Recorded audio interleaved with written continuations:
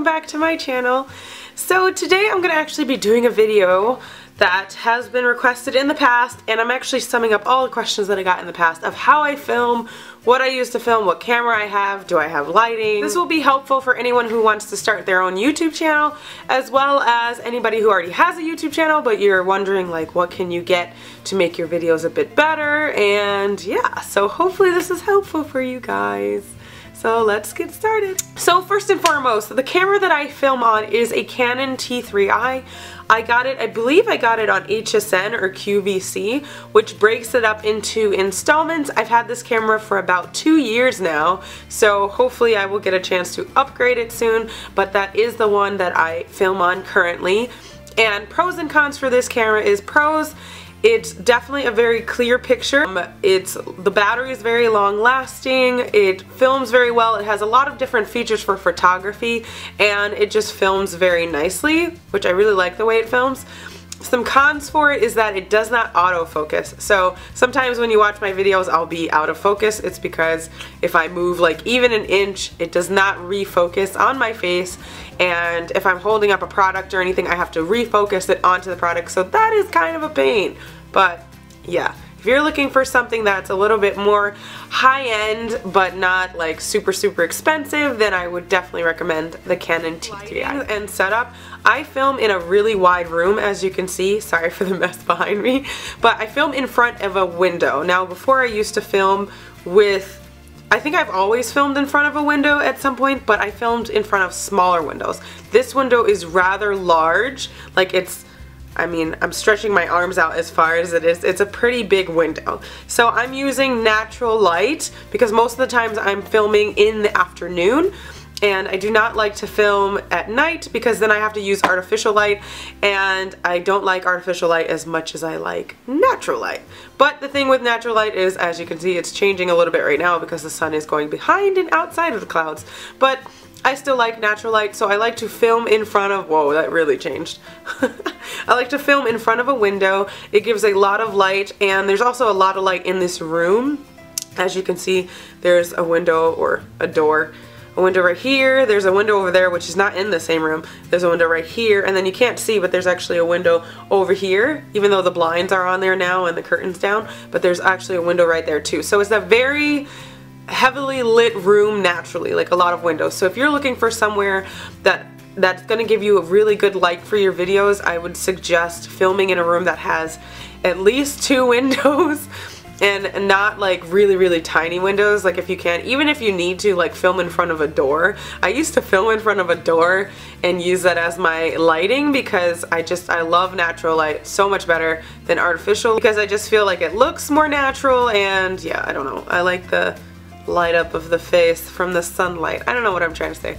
But yeah, so I would advise filming in a well-lit room. And if you do not have a well-lit room, I would suggest buying some lights for sure. I do have a set of lights that I got off of Amazon. I will put those in the description box below.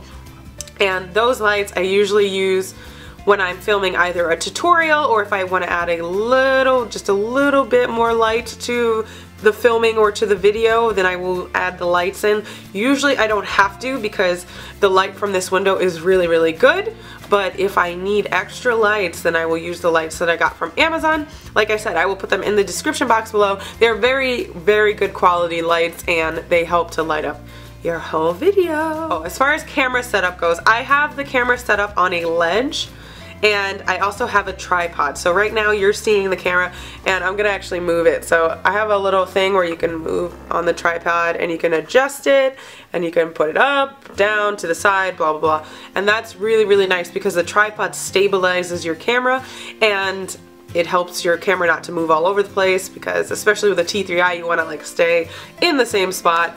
It's very important. But yeah, so I use a tripod. I have 2 different tripods. One has the screw on it, I guess, that comes off. They're both very similar. I will link both tripods in the description box below so you guys can see those. And I think it's really good to invest in a tripod. Like if you're looking for, okay, what do I absolutely need to film pretty nice videos, I would say like a good camera and a tripod for sure. and well-lit room. So yeah. And the next thing is background. So my backgrounds I mostly get from the craft store. I have a background setup that is like 2 poles. I do not know where it is. I will go and get it. So I have 2 poles as my background kind of thing. This I also got from Amazon. Basically you can put it up as high as you want and it fans out, like it has this bottom thing that kind of spans out, I guess. And you can put it on the ground and then you clamp like fabric in the back and stretch it across the back of you. So that's really awesome. Also got these on Amazon. I will link that in the description box below as well. As far as backgrounds go, I mostly get my backgrounds from the craft store. I just get random fabrics and stuff like that, like sequined fabric or whatever fabric I like. Usually I use backgrounds for my tutorials. I don't use them in like normal everyday videos, which I want to start doing. I want to find a background that's like I will just use all the time. But my backgrounds really right now are very loud. They're very sparkly, so I don't really want to use a sparkly background all the time. But I get that from the craft store and they're usually like $4 or whatever, and then that'll set up and be my background. As far as editing goes, I used to edit on iMovie, and I tried editing on Windows Media Player or Windows whatever that is, Windows Movie Maker, and I just can't do it. It's just, I'm not really good at it. I think that Windows Movie Maker is totally sufficient, but you have to be able to use it like efficiently, and I'm just really bad at it. So iMovie kind of makes it easy for you to use, and you could just use iMovie if you have iMovie. I used to use that, and now I use Final Cut Pro.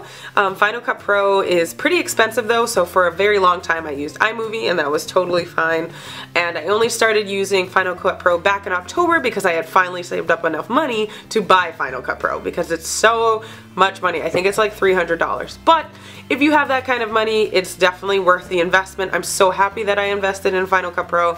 I wouldn't use any other editing system so far right now because it's the only one that I really like that I have. I've tried Premiere Pro before and I feel like Final Cut Pro is a little bit easier to use. I'm more of the person that needs like easier. Like I can't have too many complicated functions and stuff like that. So yeah, that's it. That's pretty much how I film and edit my videos. Yeah, if you have any other questions for me, please put them in the comments section below. Any filming tips that you might have, definitely put those in the comment section below.